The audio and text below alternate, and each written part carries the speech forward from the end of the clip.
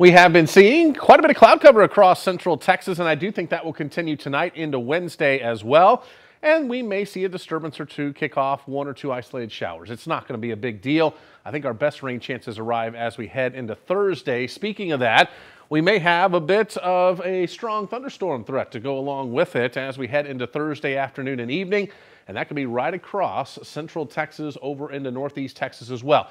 This does not look like a major severe weather event, but a little hail, a little wind, and some of the stronger storms can't be ruled out. So that's something we will be tracking closely for you. Let's take a look in our future track showing you, again, some spotty showers will be possible as we head through the overnight hours tonight going into Wednesday morning and then on into the afternoon. This is trying to clear us out. Most models keep us cloudy tomorrow, and that's what I'm going to go with. I think this is too much sunshine by Wednesday afternoon. Be nice if it was right, but I think the majority of models probably going to win out with mostly cloudy skies. Then the clouds return as we head into Thursday morning, and this is where things get a little more interesting as a cold front will be on approach from the north. As we get into the mid to late afternoon hours, it does appear that thunderstorm chances will be going up. Where does this band exactly set up? Well, that will determine our frontal placement, and if we can get to set up in areas that didn't see as much rain last time, that'd be really nice, but scattered thunderstorms will be possible again. A strong storm or two will be possible as we get into Thursday afternoon and evening.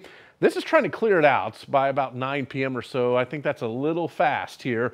I do think some residual rains will continue across the area on into Friday morning, and then it will slowly come to an end thereafter.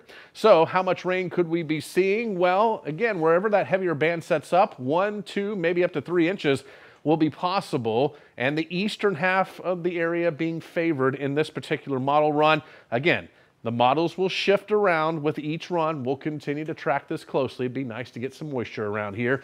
As we take a look at temperatures tonight, be down into the middle 60s, a mild start as we head into your Wednesday, and then highs will be in the upper 70s to near 80 with quite a bit of cloud cover as we make our way through Wednesday afternoon, and a slight chance of showers to go along with it.